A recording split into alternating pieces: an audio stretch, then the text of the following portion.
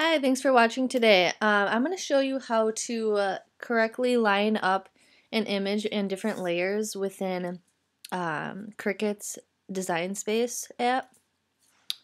Well, first, obviously, you want to have Design Space, which I'm sure you already have if you have a Cricut Air, Explorer, or any newer Cricut system. So what you're going to want to do is go into upload images, and you can either upload your image from your computer that you have saved, or I'm just going to take one that I already have in here, and this is a project I was working on for my family for Christmas. So you can see here, this is my design that I'm going to have. I'm actually going to be putting this on a glass block. And I will be doing a tutorial on that, which is kind of, I don't know, I think it's going to be kind of cool to give as a Christmas gift. So anyways, as you can see here, when you click go to cut out your image,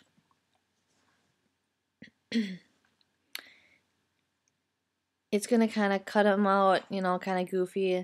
This is how it looks if it's not all attached correctly. And then it's going to want you to line it up yourself, which is a pain in the butt and it's a lot of work. So it's a lot easier if you take all the colors and attach them all together. So what I'm going to do is highlight. Oh, actually, first highlight all of them, select all, and then you're going to ungroup them all. So they're going to be in separate categories, as you can see here, so you can individually click them.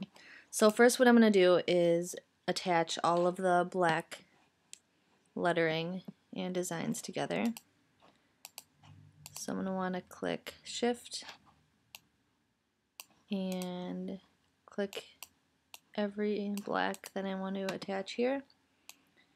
And for some reason, I'm not sure if it's like this on all computers, but my computer keeps wanting to scroll up after each one I click.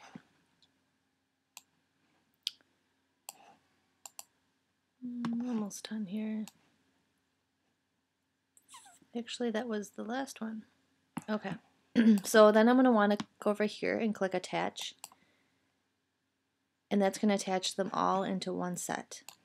So I want to do the same thing for the gold lettering. And this is also nice because it's going to bring it onto two different mats. So you don't have to worry about cutting out on the same mat and layering two pieces of paper.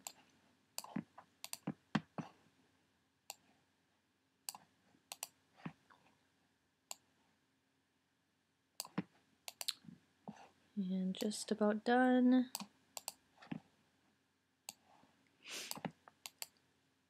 Okay, so then I'm going to want to click Attach again. And now it has it separated, as you can see here. One attached set right here, which is all the black lettering, and then the gold is all in one attached as well. So now I can go over here and click Go. And it redid the whole image, which is nice. The black lettering, it looks perfect how it does in the other one. And it actually put the gold on a different mat, which is nice because you can first start by layering the color you want on your first mat. And if you have two mats, you can use a different mat, or you can even use the same mat after you tear the first vinyl out. It's telling me I have an error because I don't have my computer connected to my Cricut machine right now. But anyways, so this is lined up perfectly. As you can see, like the true love was born in a stable, how the wording is right here, it's going to line up directly under here, just like it did in the other picture. And then you just want to click Go, and it'll first start by